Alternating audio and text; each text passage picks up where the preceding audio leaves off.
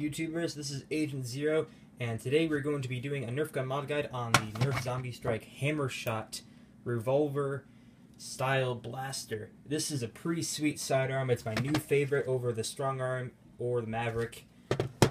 But today I'm going to get the most power I can out of common household appliances and tools. So the tools you will need to conduct this mod guide are a hammer, flathead screwdriver, Phillips head screwdriver, and a pair of wire cutters. The modifications we will be performing today is to cut the dart posts out of the cylinder here, and also use an old trading card to boost the power of the spring. So, without any further ado, let's jump into this mod. Once you have the blaster unscrewed, put all the screws in a place where you won't lose them, and just butterfly open the blaster.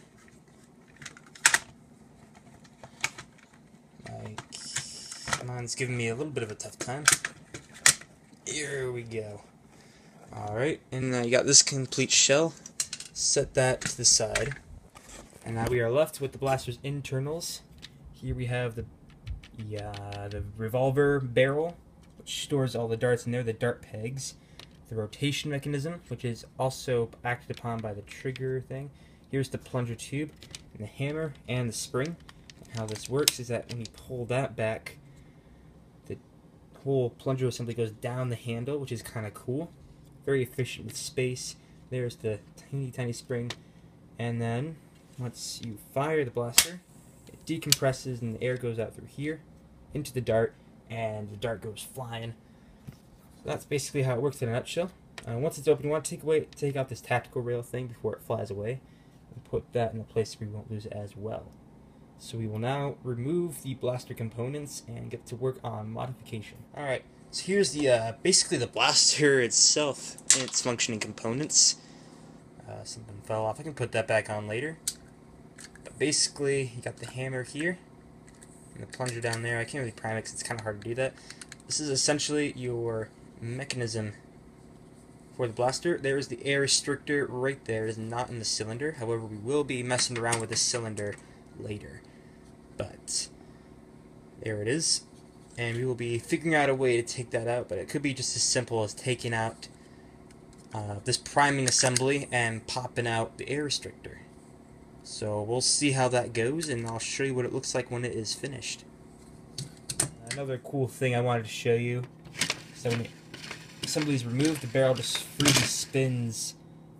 Kind of cool. So to get to the air restrictor assembly, you want to unscrew this screw for the faceplate, take it off, and then you want to remove the assembly from there. Don't worry about the trigger. This takes up a little bit of playing around with, but eventually get the hammer out. So there goes the spring, and just set the entire assembly to the side. Right about there. Here's the spring. And now you can easily get to the air restrictor. Alright, so after looking at the gun, the assembly I should say, after taking out the plunger system, you can easily see these little pegs of plastic. That is holding in air restrictor, which is right there, that thing moving around. I believe you want to cut out these white posts, and the whole thing should fall out, and you'll have a straight shot from the air plunger right through to the dart, which will improve power and efficiency in your blaster.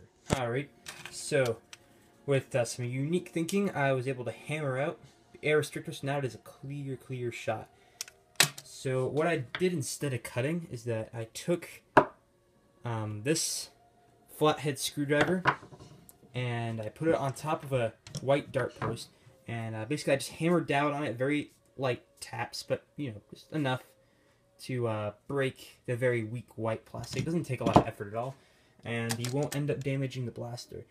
And after it's all taken out, you just kind of wiggle it around a bit and tap it down, and it'll eventually fall out into the assembly. Like, you'll have this piece fall out, this piece fall out, and a little spring. That is all garbage. You can throw it away. But now you got a clear shot. So now you can put this back on and we'll get to the next part of the modification. So before I start putting the rest of the blaster back together, here's the second part of the modification and where the trading card will come into play. So you can take a football card, baseball card, Pokemon card, or whatever card you have that you don't want to waste, and you put it, you cut a hole and put it up the cylinder, and then put your spring on top of that. That'll give you extra spring compression for the blaster, so you get more power out of what you've already got in there. So I'm going to start putting the blaster back together, and then I'll move on to the cylinder. Okay, so now we have the cylinder from the Hammershot, and so what we want to do here is to take out, cut where these two plastic orange things join together to hold up the dart post, and this will allow us to take any type of ammunition, as long as it's a micro dart.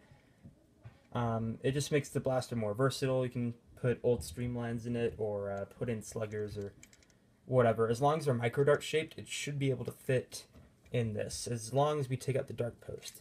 So what you want to do is to take probably wire cutters and just keep cutting away at the orange posts, or probably take a flathead screwdriver, focus, and hammer it out. Either way, you want to remove the dart post and probably just leave a little bit of a lip so that the dart doesn't get pushed too far back, but that shouldn't matter anyway. So we will get started with that. Alright, so as you can see, I've already taken out 4 of the 5, but I figured out a way to do it, and you just take a pair of wire cutters like this, get as close down as you can to the post, and let me focus the camera real quick. That looks a little bit better. But anyway, you just take the wire cutters and you cut it there, flip it around, cut again, and it will fall right out. Now you got a clear shot, no dart post. You can fit just about anything that's a micro dart down this cylinder. So the modification for that is now complete.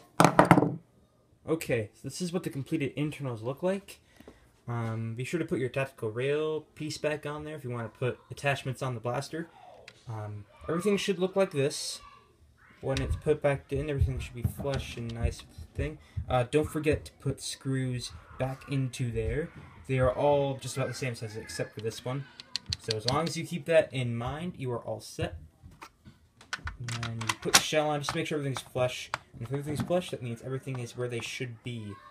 I'll put all the screws back in, and I'll show you how this thing works after it is fully reassembled. Quick note, do not lose this piece. It is very essential for the barrel to rotate on the prime.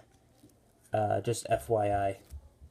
Before you screw your blaster together, just hold it together, pull back the hammer to make sure the barrel rotates, and hold on the trigger while you're holding down the priming handle, and just ease it off.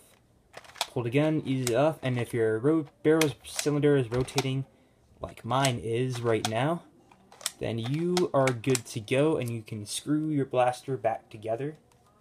So I'll go ahead and do that because I didn't do that yet.